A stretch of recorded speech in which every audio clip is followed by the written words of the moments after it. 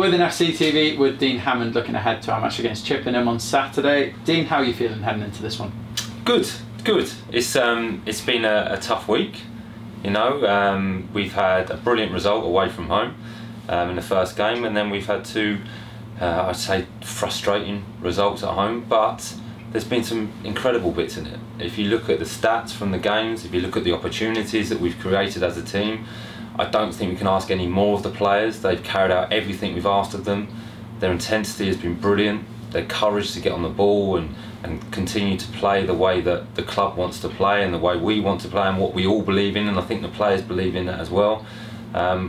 We just haven't got the result that we wanted, and that's football. That happens at times, but I'm a big believer that if you continue to put performances in and you continue to work hard and you continue to believe in what you do, then that will change very quickly. It's all about that process, I guess, and looking back, there were so many positives in those games, despite the results looking disappointing obviously on paper.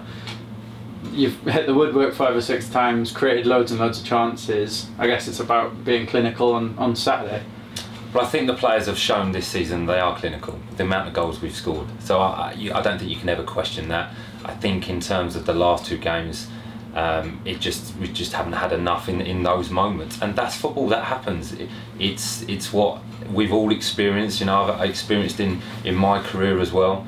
But the performances and most have been excellent, and I don't think many would disagree with that. They've been entertaining games. Yes, of course, we want to win them. We're all winners. We want to achieve something this year, and we're all working hard to do that.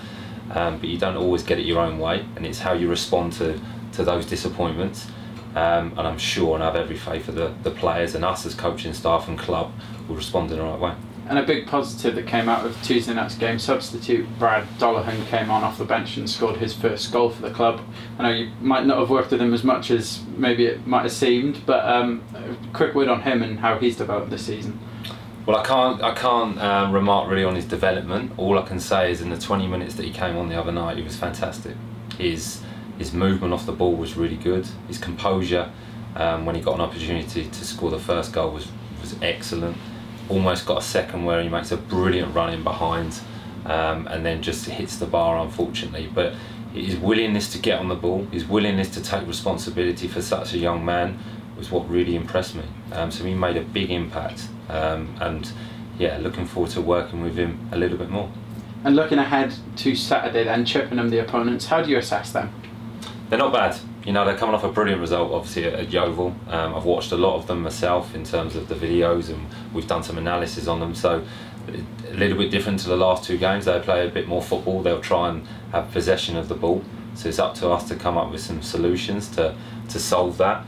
And then for me, it's always concentrating on what we do and how we can cause threats to them, how we can cause them problems really. And we've got that in bundles really.